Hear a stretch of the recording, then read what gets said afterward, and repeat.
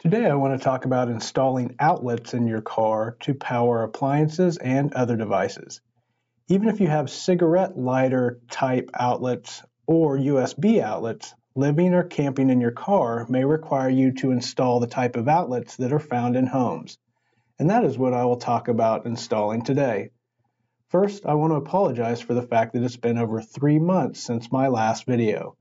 As I mentioned in previous videos, one of the reasons I moved into my car in July of last year was to move to Silicon Valley and build a new career as an artificial intelligence tech entrepreneur. Over the last few months, I have been working on launching my first tech startups, so work has been my entire focus, all day, every day. That being said, I am less than a week away from my 1-year anniversary for car living. So I figured it was time to start posting videos again. Today we will look at inverters. Inverters are the devices that allow you to install power outlets in your car. Inverters convert your car's DC or direct current power, which is battery power, to AC or alternating current power, which is the type of power that comes out of outlets inside of homes and businesses. Over the years, I have purchased 5 different inverters of different types and sizes, and presently I have 2 inverters in my car to charge things like my electric toothbrush, my electric shaver, my laptop, and to run things like my refrigerator and my new microwave. I have 2 inverters simply because I upgraded recently and I decided to leave my 1000-watt inverter installed for daily use and add a 1500-watt inverter for powering my new microwave. However, you only need one inverter that is powerful enough to run all of your devices that you have in your car. The size of an inverter is measured in terms of the watts that it can produce.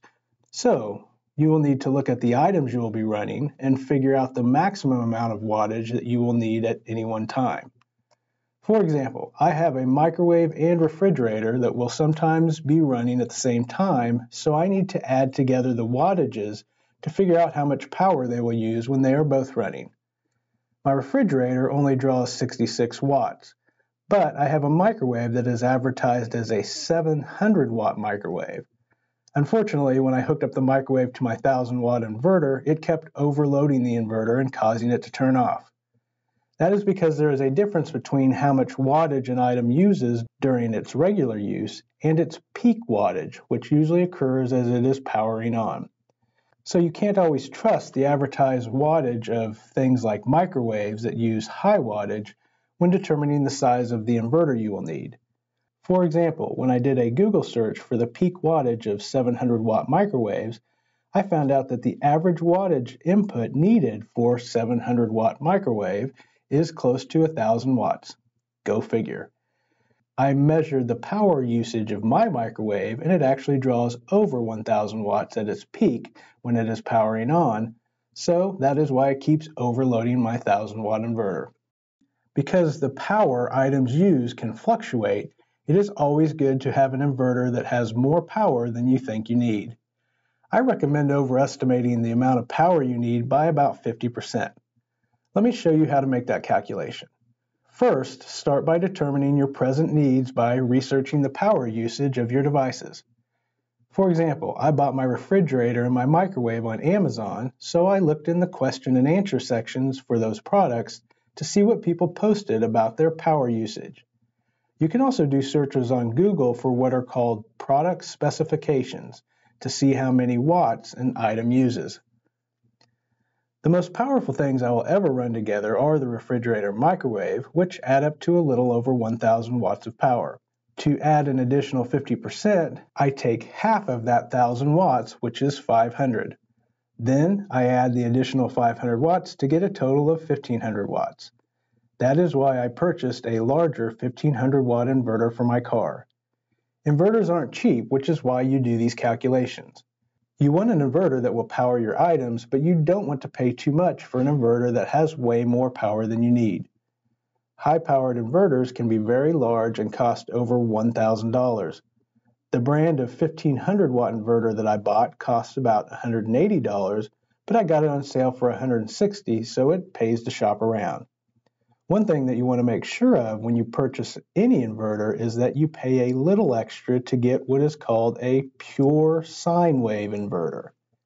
In fact, let's take a moment to talk about the types of inverters, because there are two main types, which are called pure sine wave and square wave. These names refer to the shape of the lines on a screen when the devices are hooked up to an oscilloscope, which is just a fancy power meter. A pure sine wave inverter creates a smooth and even flow of energy. That is the type of energy that comes into homes and businesses from power companies. That is the type of power that you want, because that is what appliances and devices are designed to use. The square wave is simply a cheaper type of power output that is more choppy and can damage some devices. When you're searching on Amazon or other sites for an inverter, specifically search for pure sine wave inverters. If you just search for inverters, then you will get results with much cheaper options, but they will be the square wave inverters. They don't say square wave, but if they don't specifically say pure sine wave, then they are the square wave or some cheap modified wave inverter that may damage or ruin your devices. When powering things like appliances in your car, the other thing you need to consider is whether you will need to keep some things running while your car is off. For example, I have a refrigerator that I keep running even when I am in the office working during the day. When my car is off and I am working, I have a power station that can provide power to my refrigerator. Power stations are a whole nother subject, so I will talk about them in my next video. Well, I hope this video has provided you with helpful information. If you have any questions, then please feel free to leave them in the comments section below. I try to respond to every question and comment that people leave. Also, please subscribe to this channel by clicking the subscribe button in the lower right-hand corner of the screen. I don't post crazy or sexy pictures as clickbait for my videos on YouTube, so my subscribers are the handful of people who really appreciate valuable information and are interested in car living or car camping. If that is what you're looking for, then please don't forget to subscribe. And thank you for taking the time to watch this video.